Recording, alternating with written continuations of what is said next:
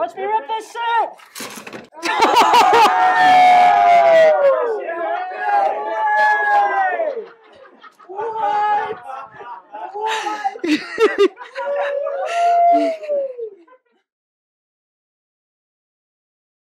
I'm Brittany Goris. I live in a Ford Econoline. I am a professional rock climber.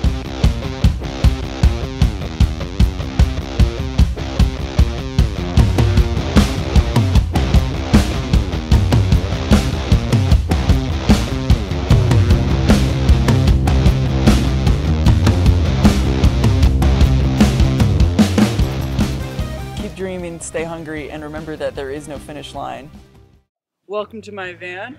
I drive a Ford Econoline from 2003 and I've lived in it since last October. I've been climbing almost 20 years. In the years that followed college, I started to climb outside more. The more I climbed outside, the more it became my life's passion. This is the kitchen setup. It's pretty basic. I have a fridge that runs off solar panels. I started to realize I just wasn't satisfied with the amount that I was able to do while living in a large city. There's a battery in here that's just a general kind of car battery. Logistically, it was rather easy to transition into living in a van and working remotely. Emotionally, a little less so. The fridge is hooked up to it that runs all the time, and then there's also an inverter that I turn on that powers these lights. For many years, I was sort of held back by thoughts that living in a van, being a dirtbag and climbing all the time was something not for me. I thought I was sort of destined for a status quo life. And so it took me a really long time to sort of shake off the idea that that was who I was supposed to be and to embrace the fact that I can choose who I want to be. Then I've got my stove, which came with the van, so it's got a few flaws. It doesn't have dials, so I have to use these pliers. The best part about living in my van is meeting other people that live in vans. I love to travel, not just because of seeing new places, but because of all the people I meet. You spend so much time with people because you're parked next to them. They become like family so quickly because you share everything. You share food, you share your space, you share like all of these experiences on a daily basis. It just builds such strong connections between people. I feel so much more connected to people than I did. I have a propane small 1 gallon thing down here. Then this is kind of where I keep a lot of my food.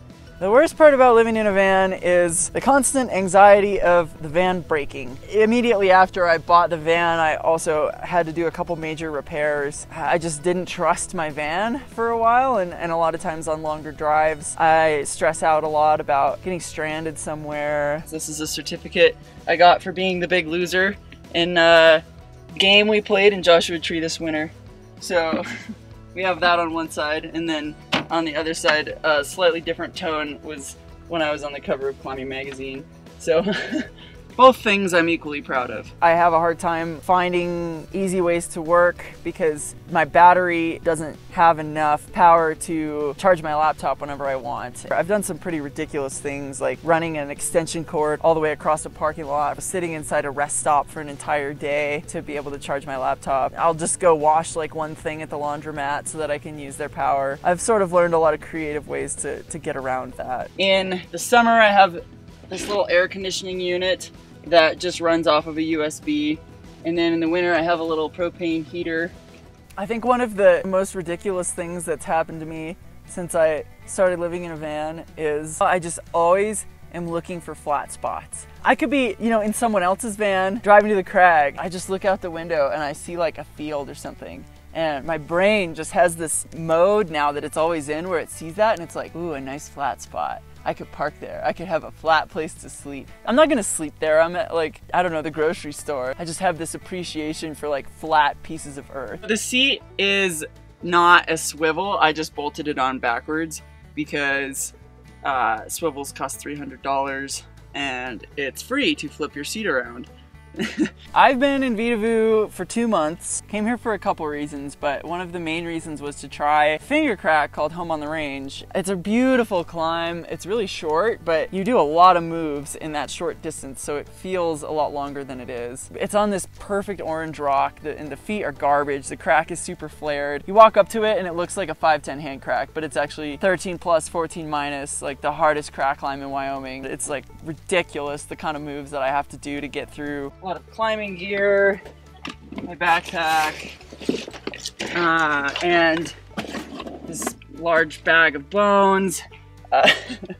I collect bones and I paint them. This whole year, climbers have been sort of shamed for being out climbing because of the coronavirus, which has been really hard when you live in a van and you've dedicated your life to pursuing something, and then your community is telling you, go home. But where is home when you live in your van? I can't go park in my parents' driveway. It's not really safe for my parents. I came to Vedauwoo also as a part of just looking for somewhere I could be, somewhere safe and somewhere that felt like home. Here, this climb is named Home on the Range because it's on the Front Range, which I actually grew up an hour from here in Fort Collins, so it kind of is like coming home anyway. I really think the name means a lot to me too, even though it doesn't mean that much. It's just a name. My bed has a ridiculously thick mattress that's memory foam.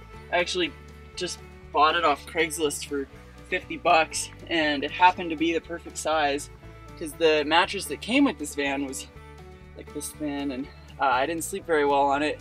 So this bed came built out with the van, and it is my exact height, which is 5'11" if I sleep horizontally.